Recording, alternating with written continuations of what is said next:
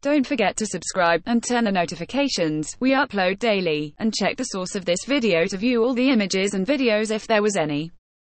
House GOP leaders will push ahead with a vote Wednesday on their compromise immigration bill, making one last effort to pass the measure even as key lawmakers express pessimism they have any shot of success.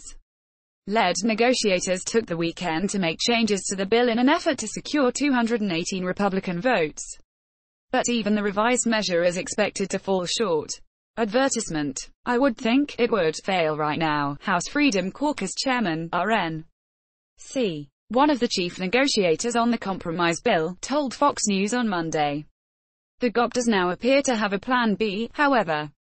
Meadows predicted a slimmed-down measure dealing just with the issue of preventing immigrant families from being separated at the U.S. Mexico border is likely to be voted on this week if the broader bill goes down.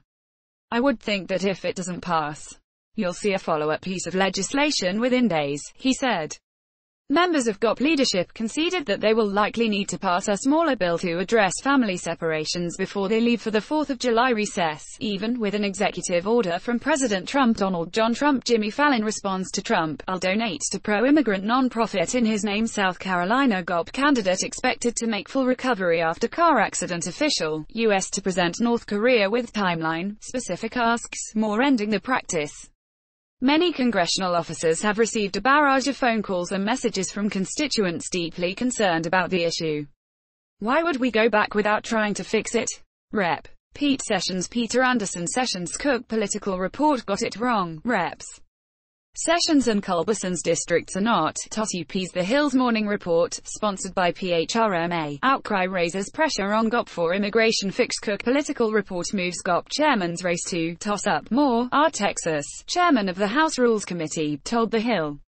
Speaker Paul Davis. Ryan Dodge delivers Russia probe documents to Congress. Laura Ingraham. George Will is sad and petty for urging votes against GOP. Seth Rogen. I told Paul Ryan I hate his policies in front of his kids more. Wiss promised votes on 2 immigration bills this month as part of a deal to stop an effort by moderates to use a discharge petition to force a freewheeling immigration debate on the House floor.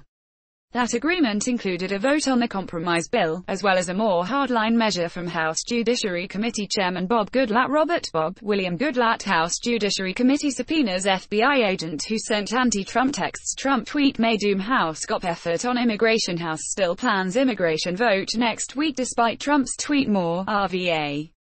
That the House rejected last week in a 193 to 231 vote. But the compromise legislation, the product of weeks of negotiations between GOP conservatives and moderates, has struggled to attract enough support from Republicans. Trump complicated House GOP efforts last week when he tweeted that Republicans should stop wasting their time on the effort, saying the bill stands no chance of passing the Senate. The tweet capped off a week of confusion surrounding Trump's position on the compromise measure, which he personally rallied Republicans to support, at one point telling them he was behind them, 1,000%. Lead negotiators worked furiously over the weekend to retool the measure, holding several hour-long conference calls in hopes of making tweaks to the bill to win over more support. Negotiators are still working to attach language that would add an agricultural guest worker program and mandate that employers use an electronic verification system to ensure workers are legal, major priorities of moderates and conservatives, respectively. Rep. David Valadao. David Goncalves Valadao. Hill's 12:30 report. Cook Political Report shifts 5 races after California NJ primaries. There is no blue wave in California. More Califf said he stayed in Washington through the weekend to work on changes to the measure.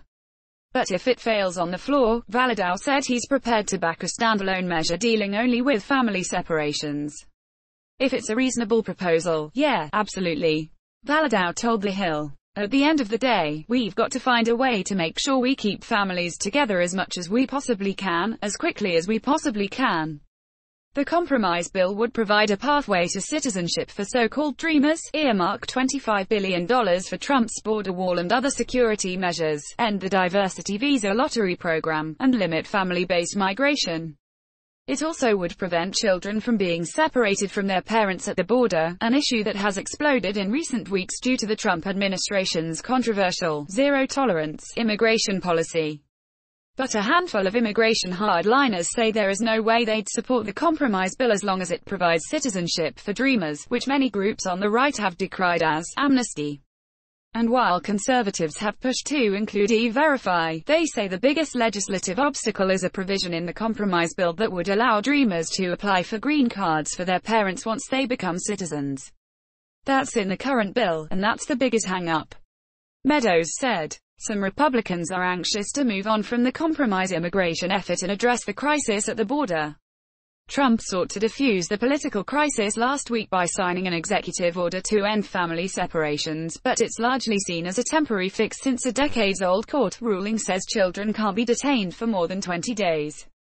Lawmakers and the White House say legislation is needed to permanently resolve the issue. That's why House GOP leaders are working on a backup plan to prevent family separations at the border. Several Senate Republicans are also working on standalone bills, Meadows said. Rep. Kathy McMorris Rogers. The Hill's Morning Report, sponsored by PHRMA. Immigration drama grips Washington. The Hill's 12:30 report. Will guns be an issue in midterms?